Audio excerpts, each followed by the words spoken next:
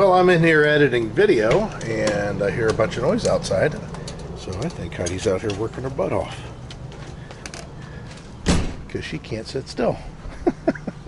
What have you been up to? I've been riding on a daydream. What's up, hoser? Oh, I forgot about those hoses. That's all I'm using. That's all you're going to use? That's all I have. Oh my word. These are all the little extensions, Yeah. in case we only need a few more feet for whatever reason.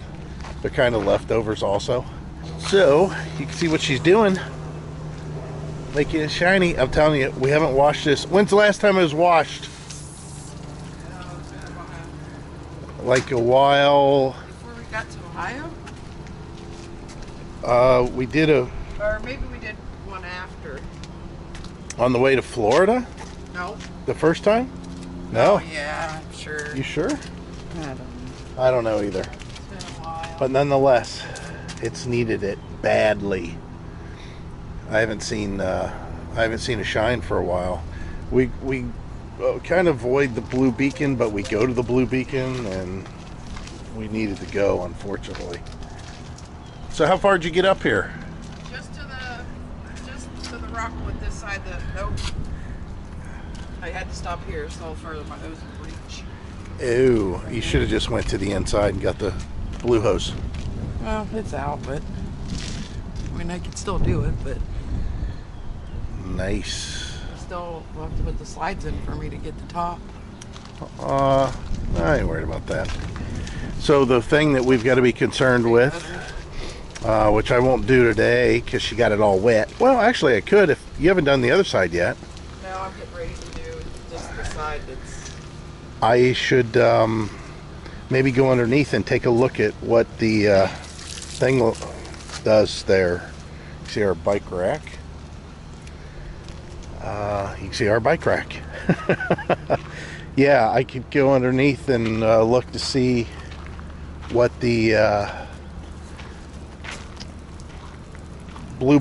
our blue boy's underneath. Remember I had it ratchet strapped up there?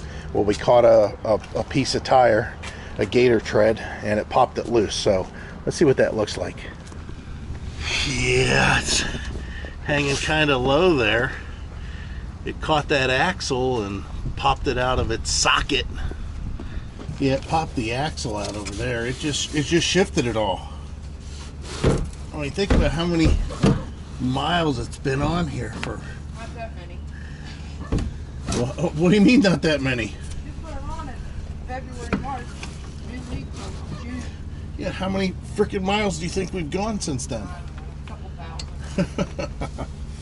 So let's lower it and see what it looks like.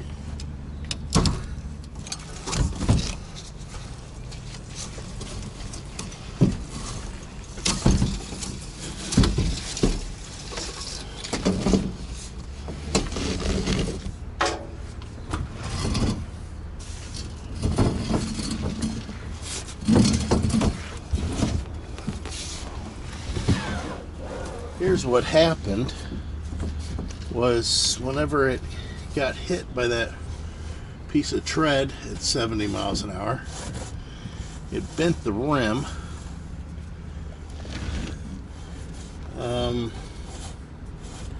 Yeah, it bent the rim, and it pulled it out of its axle spot, which I'm pretty sure just pops back in again there. But I'll have to see if I can straighten the axle maybe. Oops.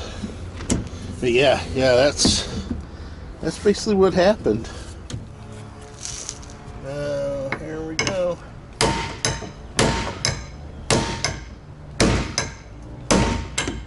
Not looking good. Well, I know what it needs to be. What you're supposed to do is pull the ends off of this. Yeah. Slide the axle through it. But I can't really, I mean, I can do it, but the problem is these caps down here are just one-time push-on caps, and they're real hard to recover. So it looks like that it's kind of wanting to go back on.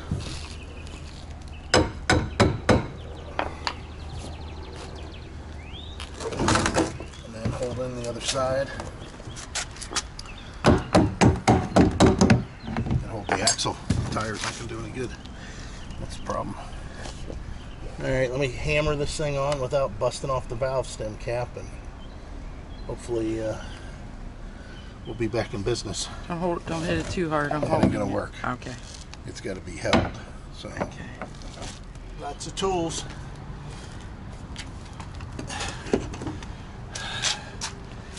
It's fixed. Let's get still bent. Look at it. Wobble, wobble, wobble. He'll still do the job. The only reason we keep this, I'll be honest with you, there's only one reason. Actually, two. It gives us the ability to go to a park that maybe don't have full hookups, which we never schedule that. And it also lets us keep one reservation on file, one out of the 1,000 trail system, and that's Peace River, because not all their sites have full hookups. And they say, oh, well, we got this honey wagon that comes around. I'm not a big fan of those things because they suck the crap out of your RV. They suck it out of the tanks. Well, the tank is sealed. So unless you're inside and you've got your foot on the valve and you got it open, it's sucking through the roof vent. I bet it smells real good when they do that. I don't know. Well, it's taking it out, but it's, so if anything, it's extracting all the smell and pulling in through all the seals. I don't like that at all. I don't like honey wagons. It'd be one thing if they put it on a real low pump pressure and they would allow you to pull the dump and let it empty into their hose, and then they would turn on the vacuum and you know, pull it out of their hose. But I don't think that's the way it works. Could be wrong, but I doubt it. So this would allow us to make runs on our own to the dump station. Again, all this time we had this in the front of the travel trailer. You can see how much space it takes up. I mean, this is a 42-gallon tank. It's a big tank. So we had it in the front of the RV, in the travel trailer. We did have it in the front of this trailer, and we have plenty of room for it. And the trailer thing is, we don't want to waste that. Now, the thing that I don't care for, and you can ask Heidi, I talk about it all the time. If you guys have this, don't take offense, but I don't think I want to put my crap tank on my ladder on the back of the RV and let everybody see. I don't care what color it is, how nice it is, or nothing. If it's not covered up to where it just looks like something underneath a cover, I really don't want my blue tank, my black tank, my brown tank, my orange tank, I don't care what it is, on my ladder. The other thing is the ladders only handle 300 pounds, and I see people that's got ladders, kayaks, fronts of bikes, they're blue boys. I get all kinds of stuff hooked up to it. So it's back up. I think it's actually back up tighter than what it was before. It moved around a little bit. I was kind of surprised by that, but oh, I see, because the side of it's dented up against the tire this time. Before, I think I had it up closer to the front. Well, we'll have to see. I mean, if we drive down the road and all of a sudden we hear a big ka-thump, it's in there pretty tight though. So far it's been the best way to carry this thing for sure. Well, here we are at the beach. Talk Michael into taking me to the beach. Yeah, I went to get a haircut and we was riding the bikes, which you see up there. And yeah, Heidi said, let's go to the beach. We're almost there anyways, which I guess we kind of were. We were just closer to the causeway. But if you guys go back and check out our video, last time we were down here with, I think, the electric bikes, there was a drop-off that I actually filmed Heidi stepping down, almost falling, right? Yeah. Anyways, for whatever reason, that's gone. It has to do most likely with that storm, I'm sure, that, you know, Ian. All the shells are gone. Yeah, all the shells are gone. Well, they're here, but Yeah, they're hidden deep. But yeah, look how calm it is out there. That's probably the calmest I've seen it in a great distance on this side in a long time. All right, checking in. We got to ride our bikes back eventually. And it's pretty warm today. What's the temperature today? 84? That seems about right. That seems about right. So, 85. Beautiful. We do love it down here. We keep on shopping for houses elsewhere. And every time we do, we're like, yeah, but can we get away from this? Probably not. Found out that during our hideaway from the hurricane, at some point we lost the cover for the end of the awning. I have no idea how. I think Heidi was probably doing gymnastics and trying to hang off it or something like that, and she pulled it off. I doubt that. But yeah, it was missing. And we looked at our clips when we were in Zephyr Hills, when we stopped on our way back at Zephyr Hills, and it was still on the awning at that point in time. Funny thing is, there was no remnants of screws or anything in there, which is odd. So picked up a new cover from Amazon, of course. It was just a few days, pretty inexpensive. I think it might have been like $22. You just got to make sure you buy one that's for a power awning, the correct one. And there is a hole that's in the front, or in the front of the awning cover, that's for the manual override in case your motor quits on you whenever it's out and you need to manually retract it. It doesn't come with a plug. It doesn't come with the rubber plug to fill that. So seeing how the awning arms are dark, we just took a black piece of a Turnabond, because we have black Turnabond, and we put it over that, and you can really hardly notice it unless you look up at it. And even then, it just looks like there's a square up there. You're not sure why, but it was easy to do. It actually clips on with a couple of clips, and then there's 2 screws to hold it on permanently. I think personally that they never put the screws in, because I don't see how it could have come off, and even if it broke off, the screws should have still been there, but they weren't. But the job was pretty easy, like I said, and just a matter of getting me getting the ladder out and doing it, and I'm finished with that.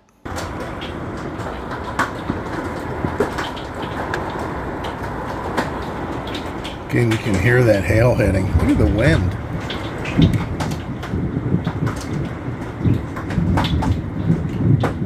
Man, that's some hard stuff. I don't think it's very big. It's just, no, it's not big. It's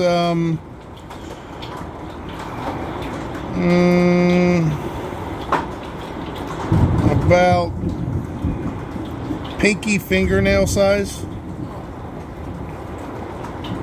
So it's bigger than pea. It's bigger than pea size hail, but no, I don't think dime.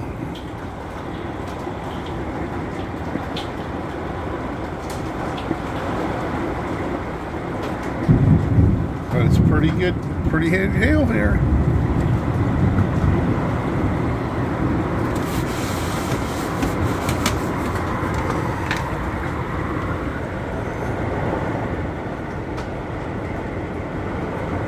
That guy's real big tall tree over there is crooked.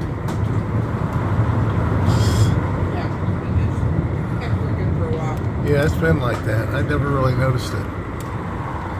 There's some wind over in those trees real far away. Well, there goes Davy Tree.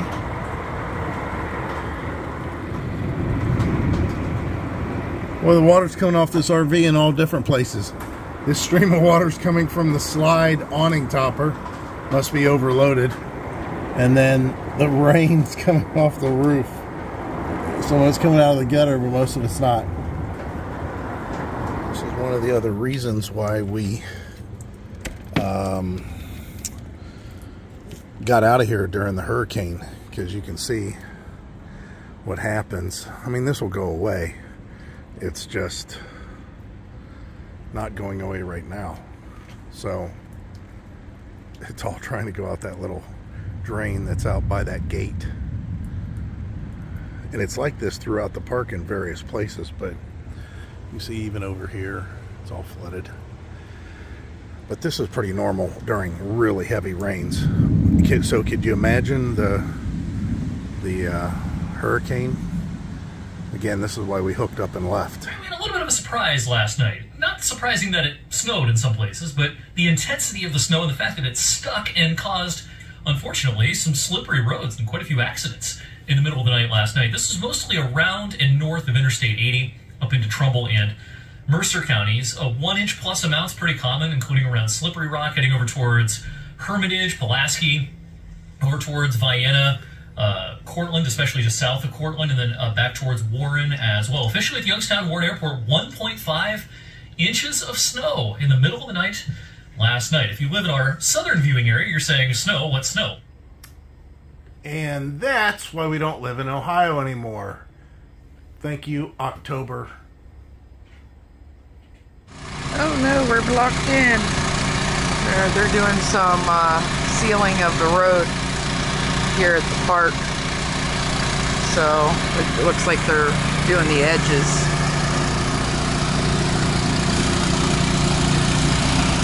So the truck will be blocked in for about 3 days, 2.5 days. So it looks like they're sealing the edges, I guess. I'll pick it up here in a little bit whenever they get around the corner. Looks like they're a little bit behind for the day. It should have been done earlier, but... So today is, what, Tuesday? And they're doing our section. But... what it looks like. Sticky, sticky.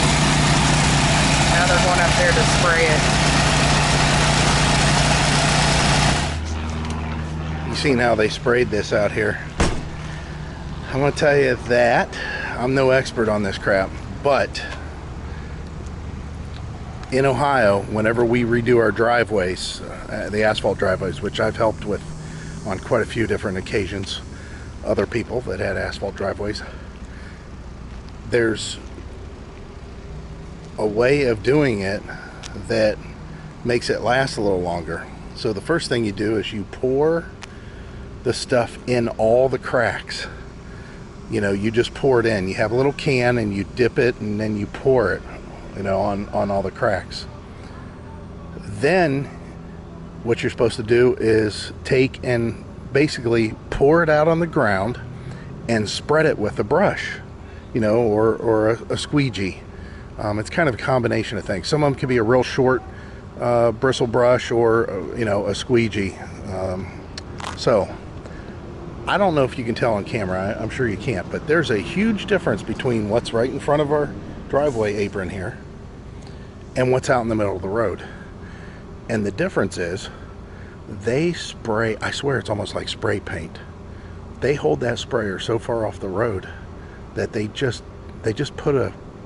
basically just change the color of the rock instead of doing a seal job like they do close to aprons and entrances. So again, I know this don't probably come out on camera, but like from what's in front of me here, so far out, you can see it's like a 2 foot wide black stripe. That's because they brushed that on. Then it's sprayed, and then there's another brush spot, and then it's sprayed. All the stuff in the middle is sprayed. I have no idea what, I'll tell you, this isn't the way I've ever seen it done anywhere else but here.